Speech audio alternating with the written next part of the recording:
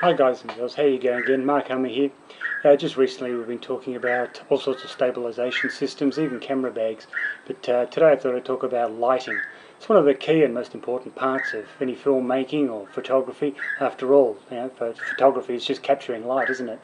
So without the right lighting you're going to really struggle. And you know, when most people think about lighting and a camera, they pick up the camera and they probably think about the pop-up flash. It's the most immediate thing you would imagine, because it comes with the camera as part of the kit, and when you use it, like, it does function, you know, like, there we go, you get some lighting from it, but as you saw from that, it's extremely harsh. It's very directional, low down to the lens, and really the image you sort of get from that is almost like a deer stunned in headlights of a car. It's never flattering. Usually it startles the person because it's so harsh in the eyes, especially if you're very close to them, and it's not really the ideal thing to use. So yes, it's functional and it does come free with a camera, but it's not highly recommended for almost any application, except for maybe quite a distance away where you just want to use it as a fill light in 3 or 4 meters away. But for most applications there are options you have that can actually help you out with the pop-up flash, because not everybody wants to spend a lot of money on lighting, nor is it convenient always to take with you something monstrosity like this giant umbrella with you. So what's a cheap and affordable means of helping you out with the lighting just on your DSLR? Well, I have a little item here which I found very amusing. It's called a Gary Fong Puffer Plus. It costs no more than about, I don't know, $30, $40, $50, depending on where you buy it, what country you're in. But it's very light. I mean, it weighs next to nothing, and it's just a simple diffuser that you pop onto your camera. What you do is you put it onto the little hot shoe mount there on top, just slides in very simply, and as you can see by its relative position to the camera, when you do pop the flash up, it's going to punch through that and diffuse the light. So let's have a look at the difference now when I take the shot. So I'm sure you get the idea there that what it's going to do is it's going to widen the whole lighting arrangement of it coming out, and it'll diffuse it and soften it in a broad area. So this is it's most useful for something up to a few meters away if you want to get a fill light coming in, but it's certainly not a directional light. It does soften it, so it can be useful on the fly, as it were. Chuck it in your camera bag, got a small camera bag with you, and it can be a useful backup tool. So it's no fault to anyone's design that it's not very effectual. It's just that you've got a very small and intense bright light source, and so this is something that's certainly better than nothing. And I have used it on multiple occasions in a pinch. It's quite functional. But really, what most people are going to want to move up to is something like, well, I'll illustrate here, a speed light. Everybody's seen these, particularly if you're a photojournalist. You've certainly noticed them. They're very handy for giving a strong bright light. You would have seen them when people are doing magazine shoots, it's press, on your Channel 7 News or something like that. You would have seen them use them. And they use them predominantly for intense light in a hurry. They clip right onto your speed light arrangement there. You must lock them on. Please don't forget to do that if you purchase one. These things are worth anything from about $300 to $600, so they're not cheap. You don't want them falling off. If you have them like this and you turn your camera up and down, it can slide off and break on the ground. So please just lock them on when you use them. There's a lot of buttons on the back that look intimidating. Really it's not. The only thing you've got to really worry about initially is turning it on. You see on, off. There's also a remote and a master mode, but we'll get into that a little later. Initially, most people would have them facing forward. You see this big diffusing dome. That doesn't actually don't need to be with it at all times. This is the most intense sort of a light you'll get from it. But again, you're getting back to that directional, harsh pop-up light. But for just illustration purposes, I'm going to run you through it. You have a built-in diffuser dome here, fortunately. So this will soften the light a bit. If you want to even soften that greater, you can put that cap on, which actually does come with when you buy the light. That cap does come with it, and it will give you a much softer, a broader diffused light again. Because it's a bigger, more powerful unit, instead of a little intense beam of light, you're going to get a big, soft beam of light in all directions. But it is still on camera, it is still following the lens, it's still very one-directional. Of course, you have the beauty of these things where they're all rotational, so you see you can bounce it off the walls rather than direct at the subject. You can bounce it off the roof if you like and get a reflected light that way. They're all useful ways of using it. However, they're not always ideal, and it's not always as soft as you would like, because sometimes you're bouncing it off a dark surface on top. It's not going to be very effectual. If someone's got walls and you're bouncing it off the walls and those walls are painted red, well, you can imagine the orange glow you're going to give everybody. So sometimes that's not reliable on its own. What you can do, I found very, very useful, is this sort of an item here. This is a Rogue built Puffer, oh not Puffer Plus, sorry, it's a Rogue built diffuser, and I find this quite fascinating. It just clips onto the top of your speed light, as illustrated here. You can use them on a stand, as I have, but you're just as likely, you can just disengage it from there if you like, and you can see how it just clips on with a bit of Velcro. So if I can just illustrate that for you, if I pull that apart there, you can see here's your speed light. This is a 710 instead of a 700, sorry, instead of a 910, just a little bit smaller. But here we go, you've got your Rogue FlashBender, they're called. They come in multiple sizes, like this is the very extra large one, great for studio use. This is a more modest size one, the medium size, and it just straps on very quickly onto your speed light. So just like a little bit of Velcro and a clip. Must put that little tongue, if you like to call it that, down first. You wrap it all in, and it's quick and simple to attach it. Tug this down, that just keeps it all flush and flat, and you've really got a portable softbox with you everywhere you go, providing of course you have a speed light with you. I find them quite interesting how you can activate them with one light, and then you can have this one on the stand, and that can be a directional light source from, you know, bit to the left or right. You're giving that sort of directional light while you're activating it with this one in a remote and master mode. So that's really cool. So I highly recommend a speed light for anyone. They're versatile. You just whack them in your camera bag just as if it was another lens, and you've got the versatility of these sort of attachments. This Rogue FlashBender arrangement, as I say, I use this very, very much. Certainly a lot more useful than the general softbox or umbrella in that it's compact and small. It's not affected by the wind a great deal, and it's very portable. I mean, it weighs next to nothing, and so the fact that you can attach it directly to your speed light here makes it extremely useful.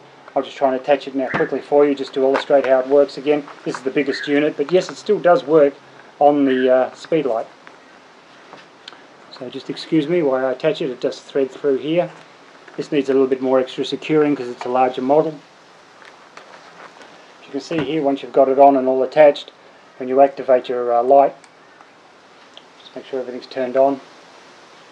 There you go. And you see you've got a beautiful big soft box light, portable wherever you go. And you can still use, don't think you can't use this for a portrait photo. You want to take a portrait photo with that, it works just fine. And there you're actually adding a little bit of directionality to it. It's coming from the side a little bit. I've used this a lot for portraits, particularly in like function centres or confined spaces where you just can't drag something around on tripods and cables everywhere. It's just not convenient. But that's an excellent portable unit. I think they range from about $75, maybe $100 for the largest, and for that sort of money, it's a great tool to take with you. So that's one recommendation I have for you. The next stage up from that would be something like, well, the softbox really. So let me run you through the softbox arrangement. The softbox I have here, I'm actually using two of them either side of me to support the lighting right now. Look, it's broad daylight. You know, I'm under a shelter, but it's still a lot of daylight coming through, so they're just like a backup system. Make sure that there's no unnecessary shadows or dullness. But this one here is a brilliant little apparatus. They're very inexpensive. People look at a softbox and they think, oh, it's a big professional piece of equipment, it's going to be big money. But I tell you, I've got three here, as I bought as a kit. I bought one that's like an overhead rig, two of these identical boxes here. They've got 5 fluoro lights in them, a piece. And for the whole thing, including the stands, I think it was like $150 delivered. And that's for 3 softboxes. So they're certainly not expensive, but they are giving you beautiful, soft and excellent lighting. Just let me run through how they work. On the back of them, they have a whole lot of little buttons. And as you flick the buttons independently, you can choose which lights you want on or off. So let me just put these on for you. See, you've got 1, 2, 3, 4, 5 lights. So you've got quite a lot of strength there. You can have them in any combination or number you wish, depending on your needs and circumstances. But a softbox is a brilliant tool to use, more so for a studio style arrangement where you're in an area that you're fully in control of, where you have power, you've got your 240 volts available, and that way you can run them all the time. The downside of them, apart from the fact that they are a bit of a trip hazard and they're a bit bulky and the wind can blow them over outside, the other issue is the cables and cords. See, if you're in like a function centre, you've got a ton of people walking to and fro, even a wedding reception, people can be tripping over them as a hazard and cause themselves quite an injury, and then you're liable for that. So this is where something like a few of these on some stands, well look, the tripod on something like this is almost ineffectual. It's only a tiny little tripod, as I'm sure you can see. It doesn't take up a lot of space or room. The thing weighs next to nothing as a kit like that, and then you're still getting your directional soft light. So I'd recommend something like that when you're in a confined space.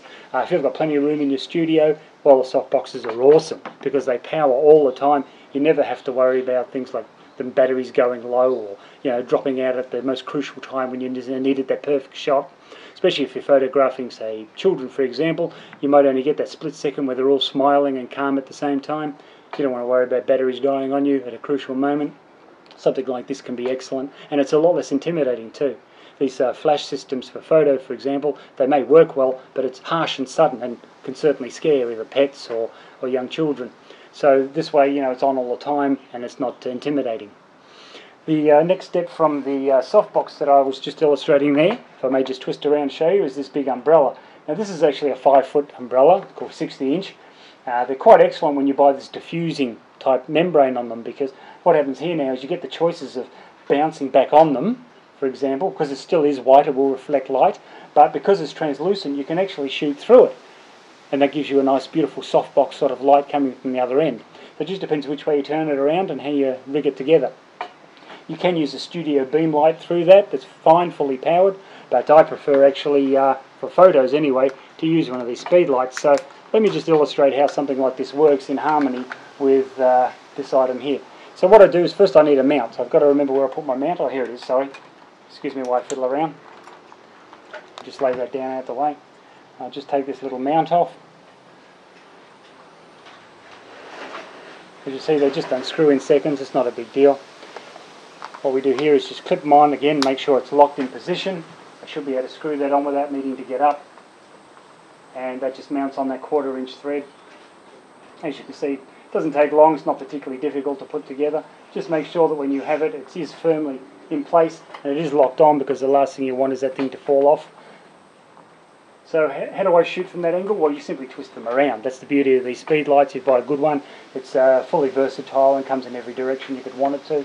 I'm just going to now power this onto the remote mode now, and now by firing it by the use of this camera, this is in master mode, so I should have no trouble taking the shot. Just for the illustration purposes, I could put the Gary Fong Puffer Plus on. You could use that as a soft directional light as well in harmony with this. This could now be coming from the side and give a beautiful glow over the subjects from one direction. So just to illustrate how that works.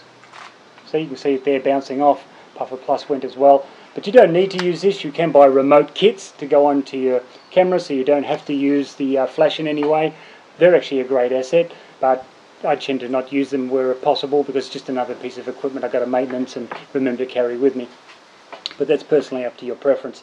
So the umbrellas are excellent, speed lights are awesome, you get heaps of different options when you've got them, and all your lighting needs are definitely met. With I reckon with just one speed light and a few diffuser apparatus like this for versatility, that's really anybody really needs, unless you're in a studio environment. You're going to make a really elaborate lighting setup and surround someone with light, and there's certainly nothing wrong with doing that. Another portable option that I've found very excellent, and shouldn't be underestimated, because again, I'm into this idea of being able to kill two birds with one stone, have something that's versatile and flexible. That way you're not wasting money on something that's only usable for one particular function, and that is these little LED lights. Now, just because they're small, don't be fooled into assuming that because they're small they're weak and they're useless. They certainly are most not. Let me just turn them on to illustrate the strength of the light from these things here. And this is two very small LED panels. There are 196, I think, LEDs in these. They're made from the Aputure company, and they're a brilliant little unit. Now you notice I've got this stand, it makes it quite versatile. It's a very light tripod, doesn't need to be any more because they weigh next to nothing. But here as I flex them around, you can see the multitude of different uses you can have, all the different positions that you could tilt them into. Certainly excellent for things like product photography. I mean, you can imagine here that I'm taking a photo of this. You can see how this would give a glorious illumination, and it's got an infinite amount of versatility in adjusting that to get the lighting exactly where you want it. So if you had a couple of these, you had a speed light on as well, but it's a very compact and easy to store system for all sorts of lighting needs. But it doesn't end there. The fascinating thing about these is you can tone them down to any level of light you like, which is extremely handy if you're only using it for a fill light. But here's an interesting sort of aspect to them as well. You can actually take them off, supposedly. Let me just try and get one of these off. I put them on so tight so they wouldn't fall off. I'm having a hard time getting them off. But here we go. I've got them on here. I've got them off here now. They are portable. You could put them on like a monopod if you wanted to. Use them as a stick to get the light anywhere you like. But also you can use them on your camera. So See, having these little modest little ball heads that come with them, that means that the versatility is you can just put them on top of your camera, and now you can use that as a portable light anywhere you want it. So how would that work? Well, if I want to take a photo, here we go. And you can take your photo and you've got the light directional, just like a speed light if you like. But better than a pop-up flash, it's a bit more versatile. You can tone it down, of course, so it's not scaring or so harsh. Also, the other advantage of something like this is you can buy multiple of them and they're not expensive. See, any sort of a speed light arrangement, you buy one of those up here. These things are worth about, say $300 to $500 a piece. It's quite pricey. These LEDs, for example, I think these are about $100 with the ball head for mounting, and so that gives you great options, value for money wise. Just think about it, you could have say 4 of these for the price of one speed light. Now how handy would that be? Imagine placing them all around for product photography, or if you've got a family you're taking photos of, make sure everybody's got illumination, and you can adjust them. He needs a lot of light, she does not, and so that's quite versatile and affordable. So yeah, I'm loving these things. I think these LEDs are a brilliant investment. I certainly will probably be buying a lot more. I want one very large one as well for portability. I'll get that as well. So I'm finding that I've got a lot of versatility here. I'm sure you'll find something that I've been showing you that's useful to you. Of course, I'm cheating a little bit today. Not only am I using some softboxes for fill light, but I've got the natural light sort of diffuse coming through some roof panels, and so that's sort of helping me out today. But I just want to show you that don't be scared to use natural light. I am using natural light. That's why I'm filming outside, to show you that it can be still functional if you can diffuse it. This big umbrella, for example, I can't illustrate it right now because I'm in a confined space, but you can take this off, mount it to a monopod using one of these adapters, and then what you can do is use it for the sunshade. So if you're outside taking a photo, your subject is having a bit of harsh direct sunlight on their face. You know how that can look? It can look like a lunar eclipse on them. You can have half of their face bright white with the sun, the other half's black and shaded, and so that image looks terrible really. You want to sort of soften and diffuse that all over. Using the umbrella from the direction of the sun, you can soften it above them, and therefore you get a beautiful soft glow going right over the whole face. So there's nothing that's harsh and nothing that's dark. So that's another aspect of getting one of these soft white umbrella styles, so that you can use them in multi-different functions. So I hope they've given you some ideas, some tips and tricks that might be useful to you. I mean, you can start off as simple as one of these just on your pop-up flash for any expense and portability, but certainly there's a myriad of options out there. Please spend your time investigating them online, and I'm sure you'll find the perfect one for you.